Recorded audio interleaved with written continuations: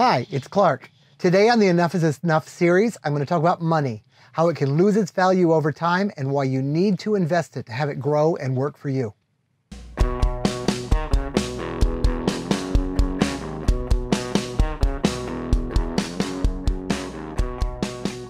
As you know, in this series, we try to talk about how to live a more intentional life. We're focusing on 5 things.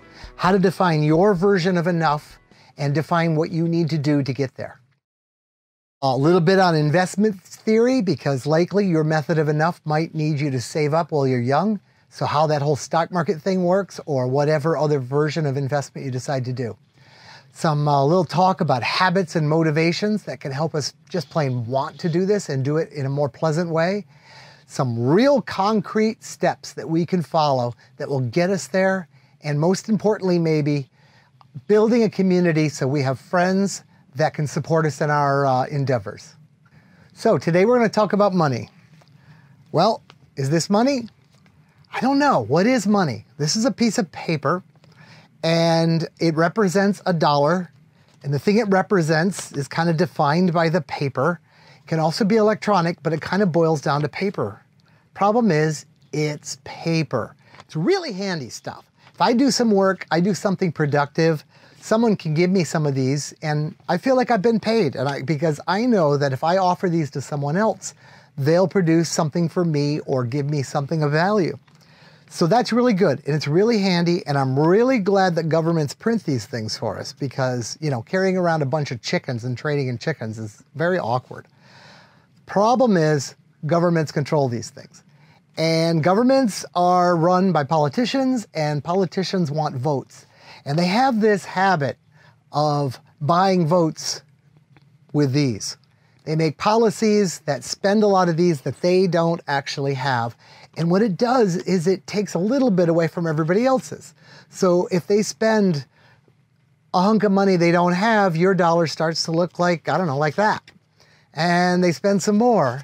And as time goes by, your dollar's not worth as much. So that's $1, good and bad. Another thing you can do with your money, though, you can buy parts of companies that make products. This is Coca-Cola. I don't drink the stuff. I understand it's way healthier if you add rum, so I'm going to try that. But it's going to represent the company that makes this stuff. And there's lots of people in the whole world that buy this. They market it. They make people think they want it. They produce it, and they sell it for a profit. If you use some of your money that you got from doing something useful to somebody else, and instead of just spending it or holding on to it, you buy a little tiny part of this company or any other company, when this company turns a profit, a little part of that profit goes to you. When this company reinvests in itself so that it can make more of its product, the value of what you purchased gets bigger. So in short, the stock that you buy gets more value over time, and every year you're going to get a hunk of money back just for holding it. And all of that is a way of turning this, which kind of disappears, into this, or the stock, which becomes of higher and higher value if time goes on. And that's the heart of investing. If we take this $1 that we got 30 years ago and we just put it away in a safe spot, every year inflation hurts it a bit, and over 30 years, it's only worth half of what it was.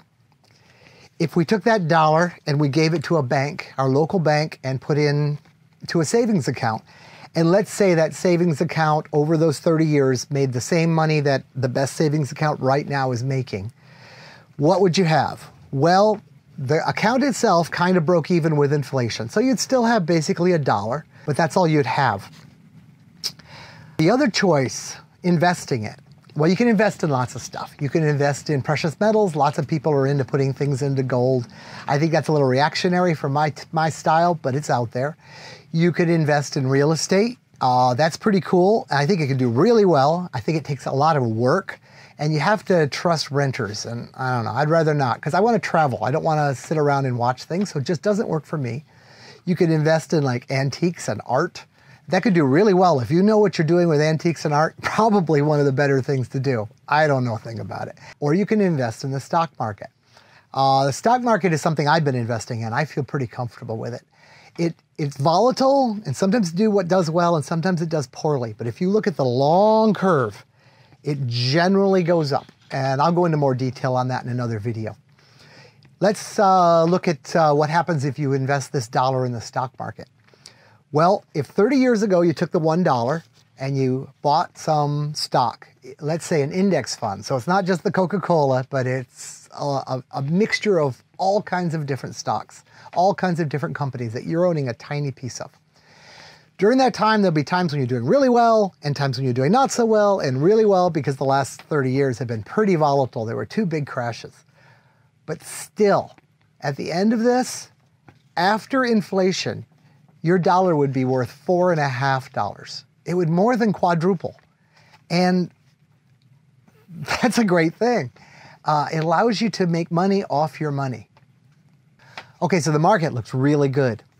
You know, why wouldn't you do the market? Honestly, I don't know why you wouldn't do it, but I know what you should think about. The risk. Anything could happen where the dollar in your mattress, assuming you don't end up with bugs eating it or your house burning down, pretty much you're still going to have the pieces of paper. The interest rate on the savings, as long as it's kind of that, you know, breaks even. There's very little risk there.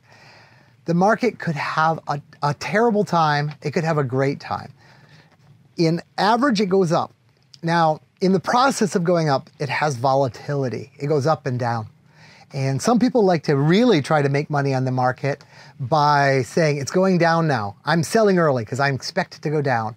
And now it's really low, so I'm going to buy with all that cash that I got from selling. I'm going to now reinvest it. And then when it goes up, I'm going to sell again. And if you play that right, oh, you can make so much money. But it's hard to do that right. Generally, when the market's doing well, day traders are all bragging about how good they're doing. When the market's doing poorly, they seem to be a little quieter about it. Basically, everybody's a genius on a bull market, they say. So my idea is to simply invest on a regular basis whenever you can. Every paycheck, put some money in. Don't even worry if it's high that week. Just put it in, because its high is going to be low compared to 10 years from now when you might need it, or 20 or 30. And just keep feeding it. Don't even think about it. Just let it keep feeding into that account. Let's say you just took, instead of $1 upright, we took $1 every day for those 30 years. First one, the mattress. Every day we shove $1 into the bag and see what we have. At the end of 30 years, we have like $8,100 in value. Remember, it depreciated during that time. It inflated away a bit. If we were to use the savings account approach, well, we have $11,800.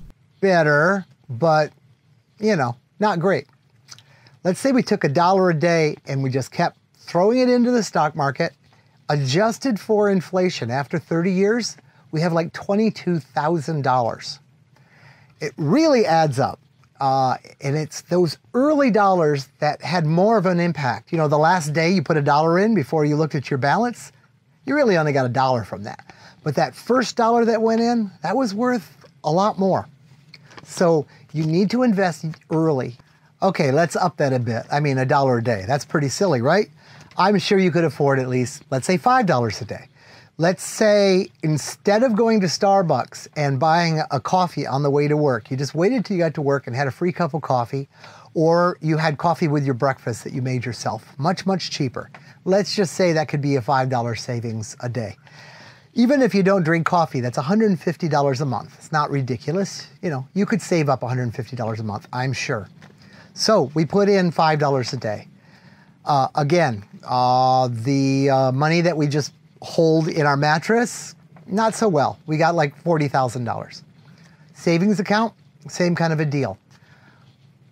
But $5 saved a day in the stock market over the last 30 years with all of its dips and everything leaves you with over $100,000 available. Now that's significant. Think about the happiness that your fancy coffees gave you. You're gonna not have those. But you know, if you have it every day, it just becomes the normal day. Nothing special. After 30 years of your nothing special coffees, just your new inflation of lifestyle, did it give you enough happiness to be worth $100,000 in the bank, $100,000 that's there to support you if you need it, $100,000 that's growing and making money for you, 100,000 freedom chips that are going to let you do the life that you want earlier? I think not. These graphs can be pretty cool to play with. They can help you model your future. You'll find other things like them around on the internet. My wife Emily put them together. They're like a spreadsheet. You can try all kinds of numbers. What if you say, oh geez, I can afford 20 bucks a day, $600 a month. I can put that away right now. Let me see what would happen if I did that. Well, do that. You'll be surprised. We'll make the Excel spreadsheets for this available on Patreon.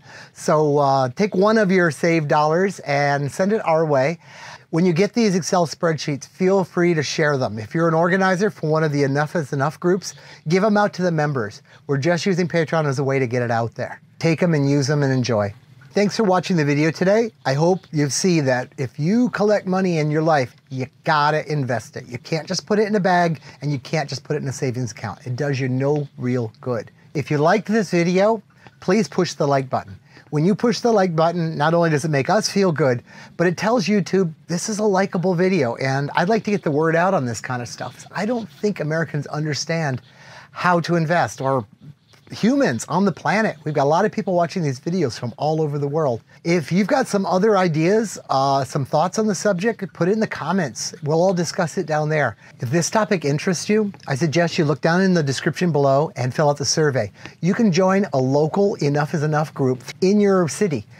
Actual people that can support you and share ideas with you about how to live frugally, how to save now to live better later. Thanks so much for watching. Talk to you again soon. Bye from Temptress.